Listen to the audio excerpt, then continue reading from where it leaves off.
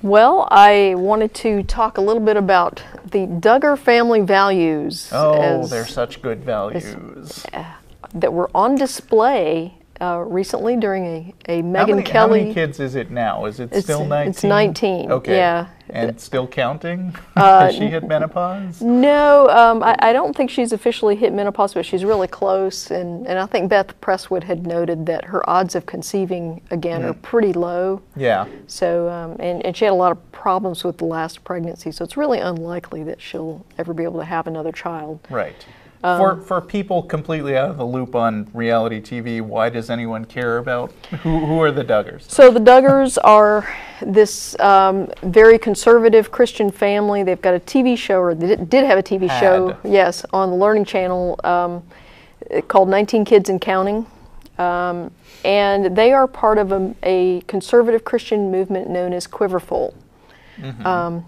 There are a couple of bloggers out there. If you're not familiar with the Quiverfull movement, you should check out. One of them is Vicki Garrison, who has a No Longer Quivering. Is that right? Her blog? Vicki Garrison, the Atheist of the Year, according to the 2015 American Atheist Convention.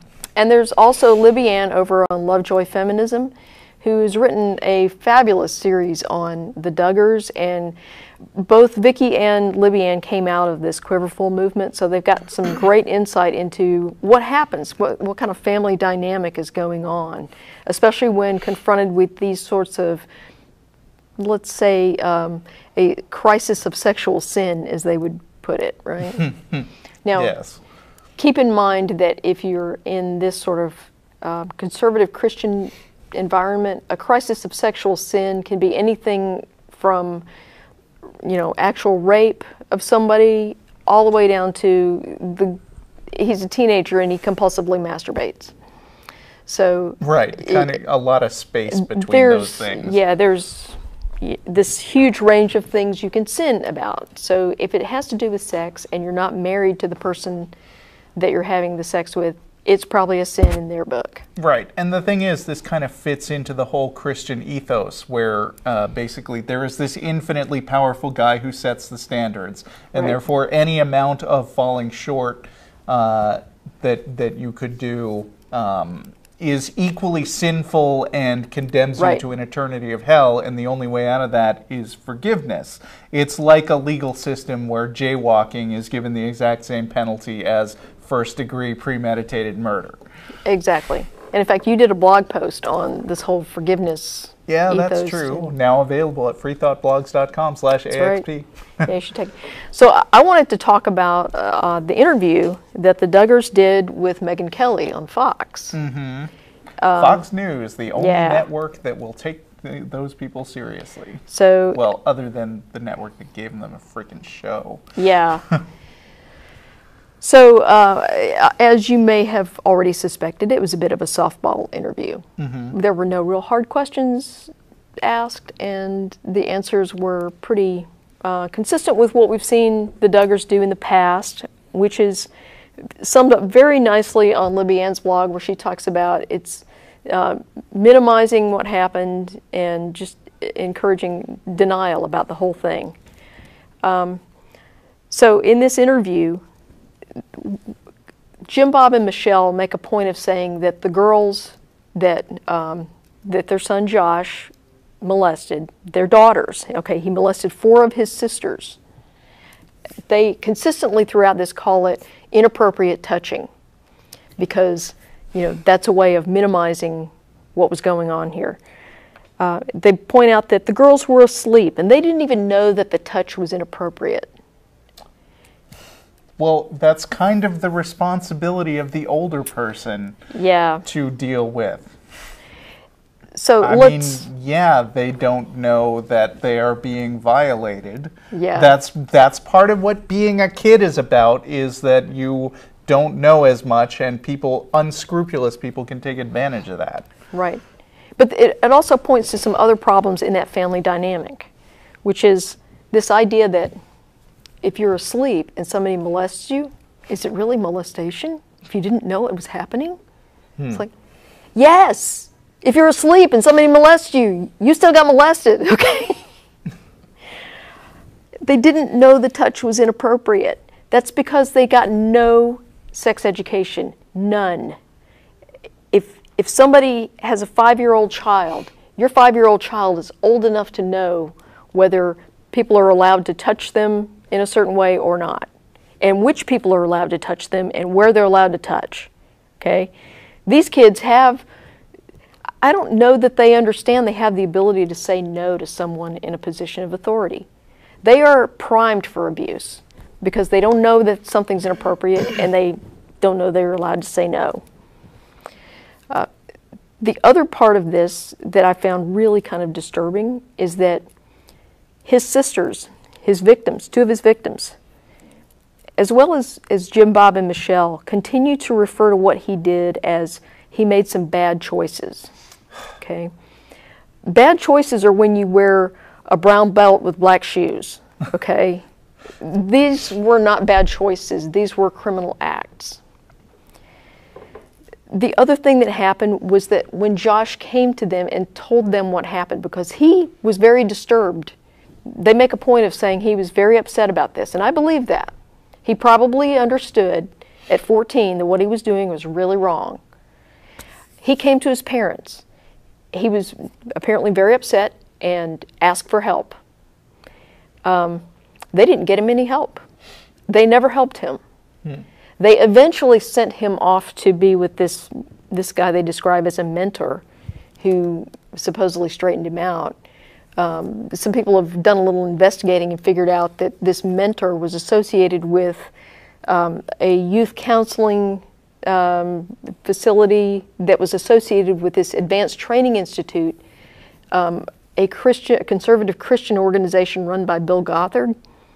Bill Gothard actually had to step down from his position with ATI recently because 34 women have accused him of harassment and molestation. So he's probably not a great guy to be mentoring anybody. I don't know that he was actually the mentor. It was somebody else associated with that. So there's just, if there was a bad choice, maybe that was it, sending your son to be mentored by this group. The other thing they commented on in this interview was that, and I'm going to read a quote here for you. As we've talked to other parents and different ones since then, a lot of families have said they've had similar things happen in their families. So in other words, this happens in all kinds of families. It's not just us. Yeah, that is not something to say like, oh, well, that makes it okay. We're just experiencing the same problems. Like maybe there's a systematic problem with child abuse going on in your community. And part of what encourages it, I'm not saying it's caused by Christianity, but this culture of only being accountable to other family members and other people in the same religious group is certainly not helping. Yeah, and it's true. These things do happen, but it's not. This is not normal. This doesn't happen. I promise you, this kind of thing never happened in my family. Nope. If anyone in my family had come forward with something like this, the perpetrator and the victims would not be living under the same roof.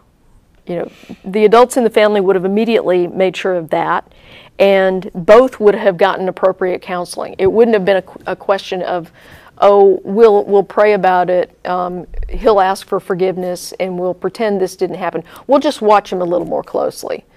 Which, by the way, watching him a little more closely obviously didn't work because he did it again. And he was actually escalating. Yeah, there seems to be a rush to protect the perpetrator from consequences. Like, more than anything else, the primary concern has always, as far as I've heard this topic discussed, been about what happens to Josh now. Oh, poor Josh. Everybody's ganging up on him on the internet. And the first and foremost concern should be, are those girls still safe right now? Right. That should be the only thing that people are worried about before they start worrying about the welfare of Josh and his public image. Yes. And just so you know, one of the police reports, I guess it was the sheriff's report that was less redacted, so it does have a description of one of the episodes because they said, oh, the girls weren't aware. That's actually not true because one of the episodes happened when his sister was sitting in his lap and he was reading to her, and apparently he touched her inappropriately under her clothes, which according to what I've read, the report says that he pulled her pants down under the dress she was wearing and touched her, and then it felt weird. That was what she said. So she was aware of it. She was aware on some level that it was inappropriate. And this represented an escalation of what he had previously done. So this is really wrong. And there's really no evidence that Josh has ever gotten appropriate counseling since this episode. If he has, we don't know about it, and maybe we wouldn't know about it, but given their history and the things they're still saying about it, I don't have any confidence that he got appropriate counseling for this. Yeah, and does this guy now himself have kids? He does. Is that what I understand? He does indeed. Yeah. They are on that whole Quiverfull path themselves. I think his wife is pregnant with their fourth or something like that. Okay. Yeah. Somebody not in that cult ought to keep an eye on those kids. Yes. I think. Yes. And so, for the longest time, people have said, "Hey, do you think the Duggars are mistreating their kids because they've got so many of them, and it's just the two parents?" And for the longest time, I thought, there's no evidence that simply being a member of a large family like that is in any way abusive or neglectful. It seemed like the kids were happy and well cared for. My concern all along was that because there were so many, they wouldn't get a lot of parental attention, and that the older siblings would end up with some kind of child care responsibility of their own. And I really think that kids ought to be allowed to be kids, and they shouldn't have, sort of pseudo-parenting responsibilities when they're young children as well. Those were my only two real concerns about the Duggars' religious indoctrination aside. Now I would say, yeah, somebody needs to keep tabs on this family. There's some really bad stuff going on in there, and it's clear they can't handle something like this on their own. And I think one more point, this deal with Josh and him. He obviously realized that what he was doing was not appropriate, and I forget where I read it, whether it was Libby Ann's blog or somewhere else, but they made a point of saying, it's kind of like a 14-year-old boy in this environment who's taught that masturbation's a sin, but he's 14, and so he masturbates, and then he feels horribly guilty about it, and he confesses and he vows never to do it again, and then he does it again because, he can't stop himself. And, in the case of masturbation, there's no reason to, make that a bad thing or make him feel guilty about that. But in this case, he had some kind of compulsion going on with molesting his sisters. He went to his parents for help, and they didn't help him. Right. And, that also goes back to the point I was making earlier about all sin being treated equal. Yeah. Because, the system of ethics, which should be about helping people get along with one another and keep kids safe, is kind of twisted into this all or nothing kind of morality, where things that people do that are normal human behavior are treated as, they're treated as just as bad as something that does actual harm to people. Yes. Which masturbation does not. Yes. A normal, developmentally appropriate activity is treated as the same thing as molesting your sisters. Mm-hmm. Yeah, that's a problem. And so what kind of message did Josh get? Oh, this sexual sin is something that, we all struggle with. And so this business of touching my sisters must be the same. Like, it's bad, but I can always just go back to the Jesus well and get forgiven. Yep. Well, and as a further comment on that, I get the same comment sometimes from gay Christians who comment that this is, everybody's got their own sin and this is theirs, that they struggle with this, or this is just, their sin that they have to deal with, and it's no different than anybody else's sin. It's like, no, your natural sexuality is not a sin. This one is different. So anyway, so that I just wanted to highlight the hypocrisy of the Duggar family values here. and really point out just how bad this really is, when all sin is the same, no matter what.